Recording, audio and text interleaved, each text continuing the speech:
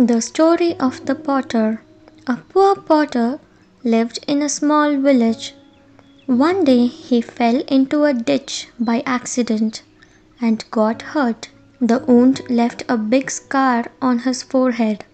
The potter moved to another village when his village was affected by famine. Luckily, he got work in the king's court.